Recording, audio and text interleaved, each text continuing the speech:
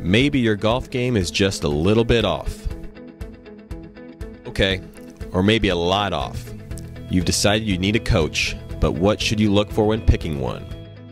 Well, there's four real key components. The first of which is going to be fact-based instruction.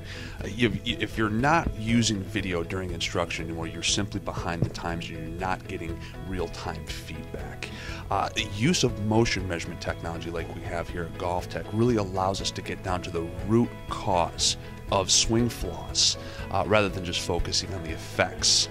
Use of launch data as well, and you've got to have the reinforcement that comes along with proper development. By reinforcement, I mean having the access to actually practice on video as well. A second key component is your coach really qualified? Have they gone through the proper training? Do they have the proper credentials?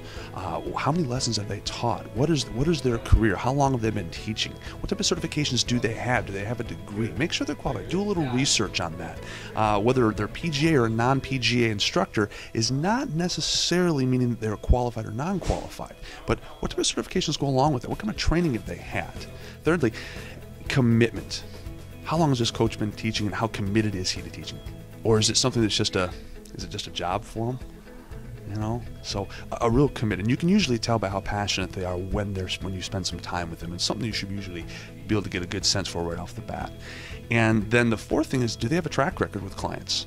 Do you have any clients you can talk to? Do they have a reference list, if you will, that you can see what type of results have their past clients have? How many current active clients do they have? How many lessons do they teach on a weekly or monthly basis? If it's somebody that's just teaching 5-6 lessons a week, okay, yeah, possibly. If it's somebody that's teaching 25 to 40 lessons a week, has an active client base on a regular basis, you know there's some value to what that individual is providing. So those are some things I think people should look for.